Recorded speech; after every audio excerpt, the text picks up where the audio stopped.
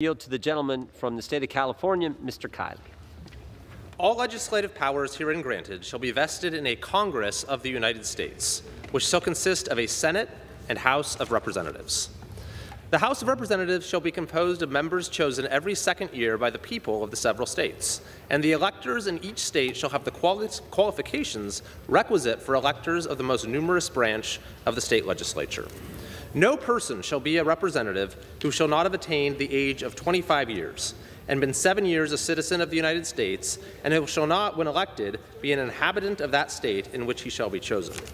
The actual enumeration shall be made within 3 years after the first meeting of the Congress of the United States, and within every subsequent term of 10 years, in such manner as they shall by law direct. The number of representatives shall not exceed 1 for every 30,000, but each state shall have at least 1 representative.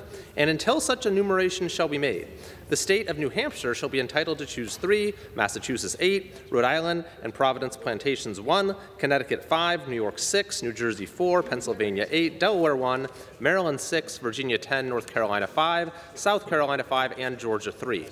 When vacancies happen in the representation from any state, the executive authority thereof shall issue writs of election to fill such vacancies.